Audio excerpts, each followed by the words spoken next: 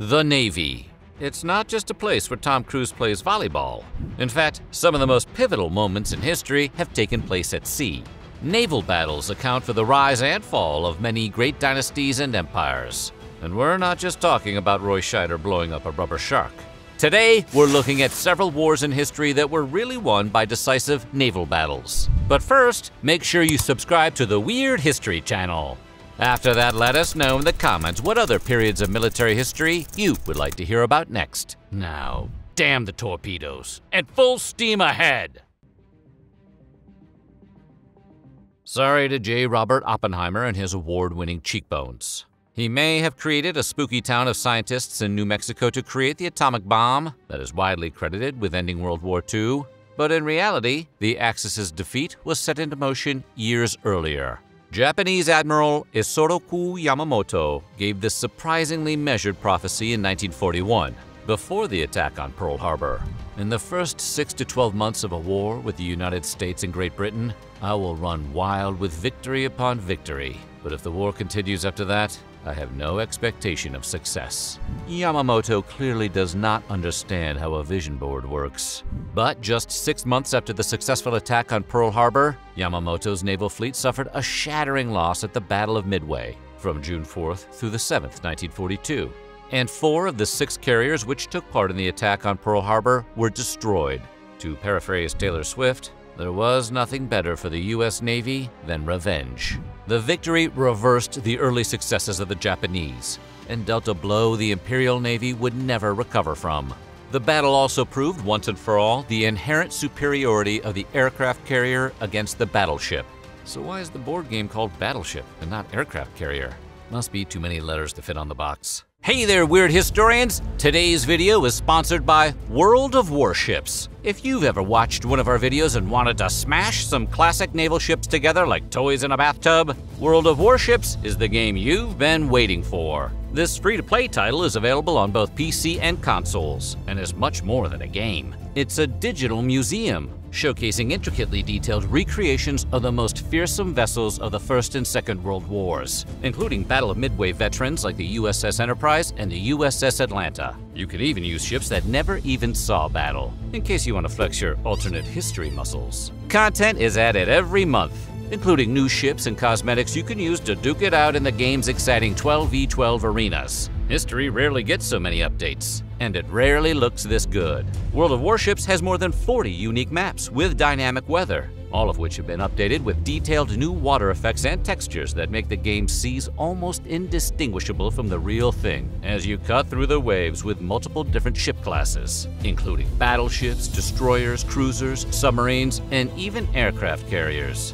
if you want to fly the friendly skies. World of Warships also has an active and engaged community of passionate fans and history buffs. Join the action in-game, participate in discussions on the forums and Discord channel, tune in to live streams, or even participate in tournaments. Download World of Warships now by following the link in the description, and use the code WARSHIPS to get exclusive rewards, including a bunch of doubloons, credits, premium account time, and a free ship after you complete 15 battles. Now, back to history. For all his great victories on land, Napoleon Bonaparte could never enjoy the same success at sea. Maybe because the water goes over his head even in the shallow end. Boom, Napoleon. During the Battle of Trafalgar, Napoleon's combined Spanish-French fleet attempted to break the British Royal Navy's dominance of the waves near the southwestern coast of Spain. But the British fleet, led by Admiral Horatio Nelson, used the unconventional approach, lining up in columns to annihilate the opposing fleet. And while Nelson was fatally wounded during this battle, his fleet was absolutely victorious, and the French fleet could never fully recover. The fate of the Roman Republic was decided at sea. Specifically, the Battle of Actium, which, despite sounding more like a Mars Volta album, was a genuine historical event with massive consequences. The fleets of Mark Antony and Octavian clashed at Actium, Greece, in 31 BCE. Octavian's fleet was led by his most capable general, Agrippa, who utilized smaller and more maneuverable ships to defeat Antony's fleet of large warships. Size does matter, just not in the way you'd think. When the battle's tide was turning against them, Antony's main squeeze, Cleopatra, broke her ships off and fled to protect the hefty war chest of 20,000 talents. That's what they called currency back then. She didn't change course to rescue 20,000 theater majors. She would have let them sink. Broken by the defeat, Antony and Cleopatra ultimately took their own lives when Octavian's forces reached Alexandria. But at least they inspired William Shakespeare to write a play about them. We'll call that one a draw. The Russo-Japanese War of 1904 and 05 challenged the conventional view of European supremacy when the emerging power of Japan decisively defeated the Russian Empire. In a desperate bid to turn the tide of the war, the Baltic Fleet was dispatched on an epic journey around the world to confront the Japanese fleet. The trip was made unnecessarily epic because the British denied the Baltic Fleet access through the Suez Canal. Bit cheeky, isn't it? When the Baltic Fleet clashed with the Japanese combined fleet in the Tsushima Strait, the result was a famous victory for the Japanese fleet, led by Admiral Togo Heihachiro on May 28, 1905. The opposing forces then signed the Treaty of Portsmouth, ending the war in September of that year. Admiral Togo's success saw him dubbed the Nelson of the East, after Britain's Admiral Horatio Nelson. Although, in fairness, Togo's historic victory probably should have made Nelson the Togo of the West. One of the most important battles in the Greco-Persian Wars wasn't the gallant sacrifice of the Spartans at Thermopylae, as depicted in Zack Snyder's stylized Ode to Fitness magazine's 300, but rather the Athenian-led Navy's triumph at Salamis. You remember, they sort of covered it in the sequel. Who am I kidding? Nobody remembers that sequel. Ancient sources are notoriously unreliable when it comes to numbers of troops or ships, but during this battle, the Greeks were almost certainly outnumbered at least 2-1. But just like Yannis Antetokounmpo and his underdog Bucks, these Greeks used a combination of tactics, skill, and understanding of terrain to pick off the ships of the larger Persian fleet, and none of them had any season-ending injuries along the way. This battle begat two other battles, of Plataea and Mycale, both of which ended in victory for the Greeks. After that, the Persians stopped trying to conquer the Greek mainland, making the Battle of Salamis a decisive turning point in this conflict. The Japanese invasion of Korea in the late 1500s stalled after a series of naval defeats at the hands of legendary Korean Admiral Yi Sun-shin. But when Yi refused to carry out a political rival's orders, because he knew how friggin' dangerous they were, he was removed from command in 1597, and in all the battles after, all but 12 Korean ships were lost. Now, that's a textbook definition of a Pyrrhic victory. After the Korean government ate a bunch of crow and their hats, and probably some crows wearing hats, they pleaded with Yi to return. The reinstated Admiral Yi chose to face the Japanese fleet in a final stand at Myeongyang Strait.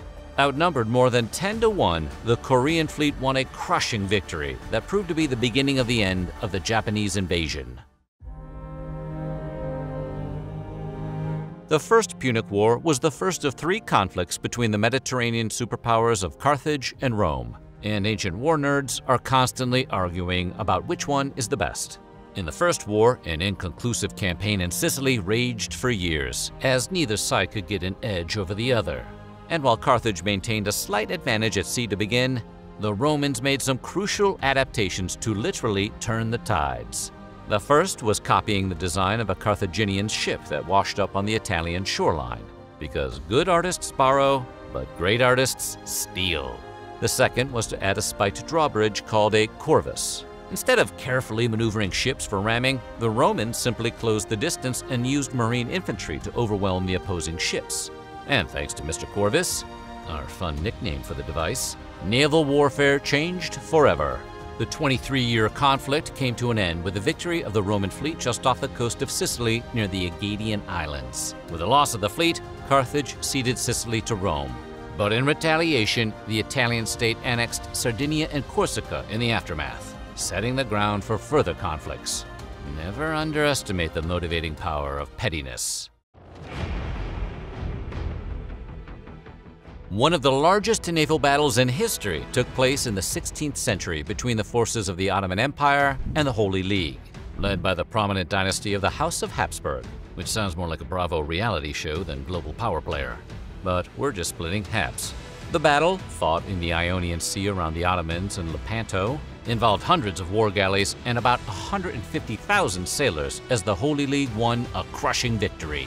This was also the last major battle in the Western world fought with merely rowing ships, which was great news for sailors because manually rowing a huge war galley sucks barnacles. While the Holy League did not last long after their victorious battle, the aura of Ottoman invincibility at sea had been lifted by the defeat, which was a huge blow with long-standing repercussions.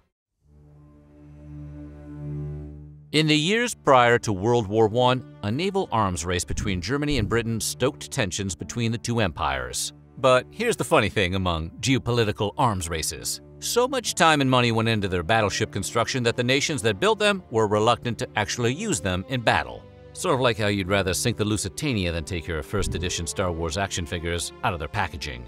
So when war did break out, a great battle between the two fleets never materialized. That is, until the Battle of Jutland in 1916, in what became essentially the only major naval battle of the war. The confrontation lasted 2 days, and when the smoke cleared, both sides claimed victory. Wait, what? Here's what happened. The Germans inflicted more damage on the British fleet, but the British contained the German attempt to break the blockade. Unwilling to risk another embarrassing boat-based stalemate, the Germans turned to submarine warfare, though that ultimately proved to be a bit too little, a bit too late, as they wound up losing the war. So, guess we know who won the Battle of Jutland after all. The end of the Sung dynasty came in 1279, when the Mongol Yuan dynasty defeated a much larger fleet near Yamen, off the coast of the province of Guangdong in southern China. Shortly before the battle, the Sung dynasty's child emperor, Xiaobing, was served an improvised dark green broth that he approvingly dubbed the Protect the Country dish, which has since been simplified to patriotic soup and is still served today. None for us, thanks. We haven't touched green soup since The Exorcist. Unfortunately for the Sung, patriotic soup was no substitute for effective tactics and skill. Despite being outnumbered more than 10 to 1, the Yuan fleet annihilated the Sung to take full control of China. And according to the Chinese historical document, The History of Song, Xiaobing's body was found in the aftermath near what's now known as the Shekou area of the Guangdong province.